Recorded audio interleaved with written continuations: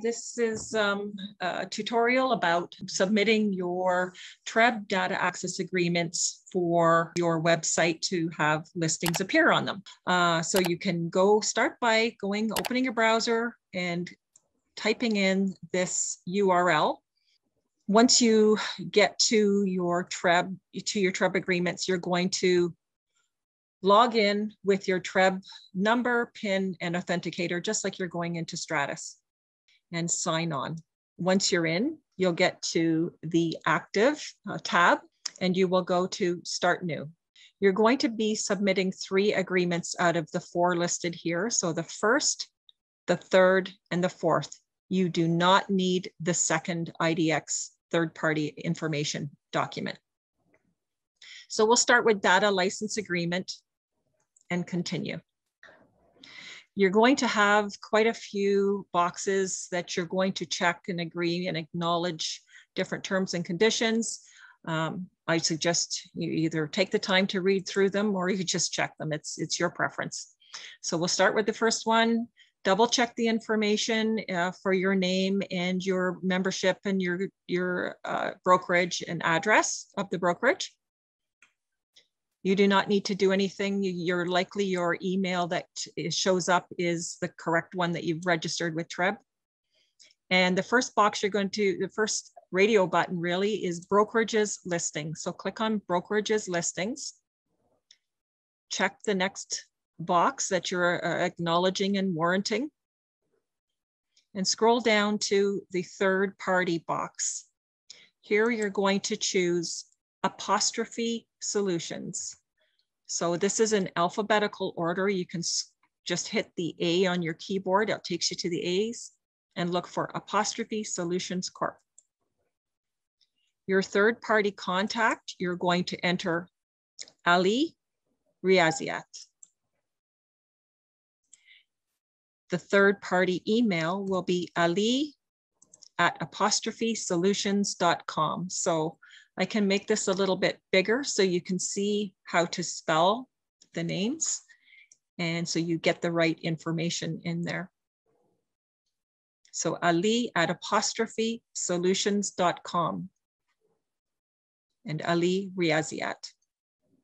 Check the bottom box and send to third party. So that's the first data license agreement that you've submitted. Go back to Start New. Now we're going to submit the IDX data agreement. Click on the radio button and continue. Once again, you're going to have check boxes. You're going to have to acknowledge and agree. Double check the information, which will probably not change from one agreement to the next, but you just want to make sure that everything is correct. Once again, you're going to choose apostrophe solutions corp, Ali Riaziat, and ali@apostrophesolutions.com. Check the box, and in your subscriber website URL number 1, you're going to put the full URL of your website. So in this case, I am doing this for John Shabahang. And so he is john.shabahang.heritagerealtor.ca. So you want the full, actually, let's put the S in here, the full URL. So you can open your website in a separate browser and just copy and paste the URL from there. If you have a custom domain that you plan to associate with your Remarketer website, you're also going to include that in your agreements. In this case, I have www.johnshab.com. So we'll need both of these to make sure that if one doesn't work, the other one's going to work. And check the box and another box in the bottom, and then send to third party. Back to Start New. And now we're going to submit the VOW data agreement, which is practically identical to the second one we just did, the IDX one, but you just have to go through the motions, unfortunately. So we've got the same information. We're going to choose Apostrophe Solutions,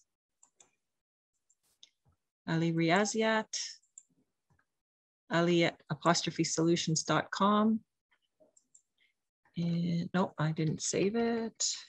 HTTPS and john//john.shabahang.heritagerealtor.ca https www.donshab.com.